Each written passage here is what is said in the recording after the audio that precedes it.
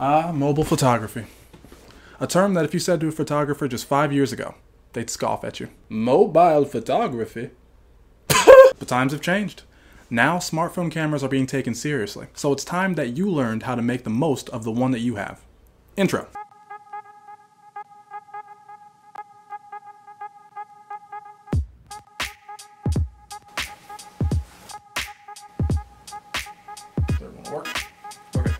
What's going on, everybody? My name is Kenneth Fleece, and today we're going to be learning 8 ways to maximize our mobile photography. Recently, I've been participating in a hashtag on Instagram called #TeamPixel. In this hashtag, people are challenged to take amazing photos using only their pixel. I saw this and I thought it was a great idea, so I started participating and got really into it. So much so that I started looking up tips and tricks and secrets. I ended up learning a lot that I think anybody could benefit from, so here are 8 tips to start killing it in mobile photography. Tip number 1.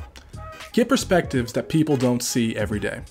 This may sound very simple, this may sound very cliche, but as I look through different pictures, I just see a lot of the same. And that's not to say that that's a bad thing. A lot of the photos are really good. But to make your work stand out, it has to be something that is unique. When you go to shoot your subject, think about all the ways that you have never seen it before. Look around and play around with your camera and your subject and see if you can get them to work in some way that you've never seen before. Try to take a vantage point on your subject in which the human eye does not typically interact. So what does that mean? It means maybe not taking a straight on shot of a cool looking building. Maybe going up to the corner and bending the phone up and then getting the corner shot up the center of the photo. That's an odd angle because typically people don't just walk up to buildings and be like.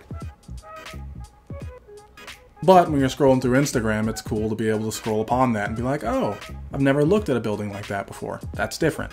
Double tap. Getting those odd perspectives leads into tip number 2, getting low and getting close. The reason I say to get in close is due to how smartphone cameras are built. Over these last few years, smartphone cameras have gotten better and better at detecting small details. Get in really close and play with the focus until it focuses as close as it possibly can. And then snap your shot. Snapping a shot this close will really bring out all the intricate details of whatever it is you're shooting. And then if you add a little structure to it, just look. And the reason I say to get low is because nobody ever in their daily commute just gets down there and they're just like, I'm gonna walk like this is fine. It's really a vantage point that no one ever sees. So if you start getting really low to the ground and taking pictures, it also is something that's interesting to look at because our brain isn't used to seeing it. Which brings us to tip number 3. The rule of thirds. The rule of thirds is that grid that you see that has the lines that are intersecting at different points on the screen. What this grid was designed for is to help you frame a shot. For instance, you could use it to make sure a horizon perfectly aligned, or maybe to make sure that your subject is dead center, or to make sure the close-up you're getting is exactly 1/3 of the screen. When somebody says use the rule of thirds, immediately we think the person is saying to use either the first, second, or third slot on the screen, which is not the case. The rule of thirds is actually used by the intersections, not the spaces. So you line up your subject with one of the 3 lines as they go, or maybe where they intersect. And this really gives an interesting structure to photos. And now we have tip number 4. Spend time scouting locations. Take some time to just walk around wherever you're going to shoot. I promise you if you walk around a little bit longer than you were going to, you're gonna find something that you weren't going to shoot before. And usually they're great photos that are just waiting to be uncovered, but we just walk right by them. Which leads into our next point. Look for a high vantage point. This one will be harder if you're in a rural area. Country. If you're in the country. But if you're in a city, you're pretty much one parking deck away from getting a pretty sweet horizon shot. A lot of the time, a high vantage point means a beautiful backdrop with a lot of lights and big buildings. So try using one of the previous tips and getting in close on a subject while on top of something to get an entire city out of focus, all for the focused subject. Which leads into number 6, which is to test multiple angles. It's important when having limited time and taking photos to make sure you take advantage of all the angles that are presented to you. A good practice to have is to take your camera and just kind of go around your subject and look at it from various angles without ever pressing the shutter, obviously, unless you really like the picture. But this will give you different views that you didn't even think about using just because you went and circled around and maybe looked up at the subject and then came to the top of the subject and looked down.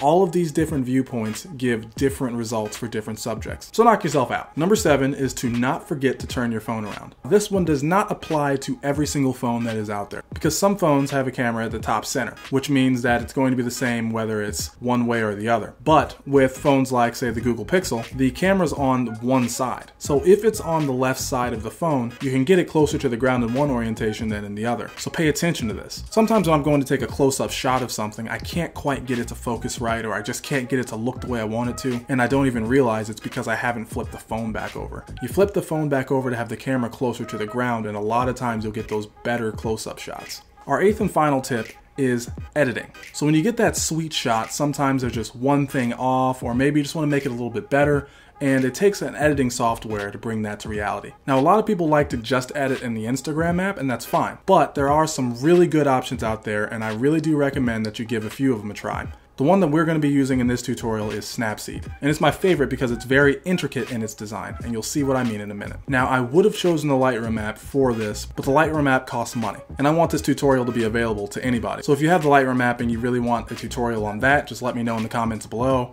and I'll get right on it. But for this tutorial, we're going to be using Snapseed, so the link for it is in the description below, and let's move over to the desk so we can get started. Alright, so first things first, let's hop into Snapseed. Once inside, you're going to have to open your photo. I'm selecting one I took that has a really cool looking sky. Once you have your photo loaded up, go ahead and head into Tools. Once you're in Tools, look for the word Selective, and you'll see that circle with the dot in the center. Once you've selected that, you're going to be in the Selective tool. Now, the reason I really like this tool is because, like I mentioned earlier, it's extremely intricate. So when you first get into the tool, you're going to see that the blue plus on the bottom is already highlighted. A little backstory for this photo.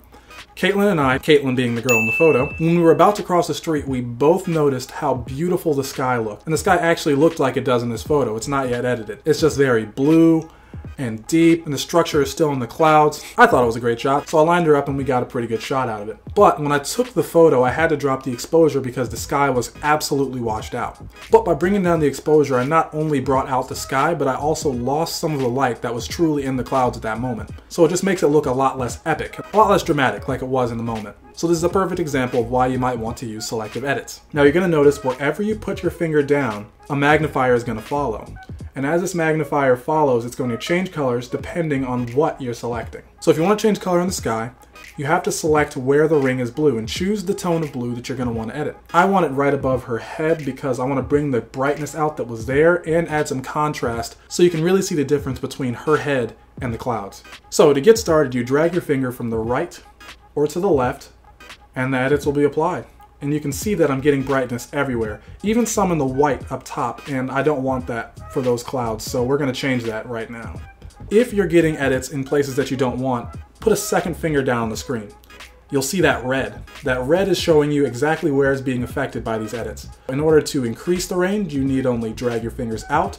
To decrease the range, you pinch your fingers in. And I'm going to do that because I only want it in that blue spot right there. So that's perfect. I'm going to leave that there.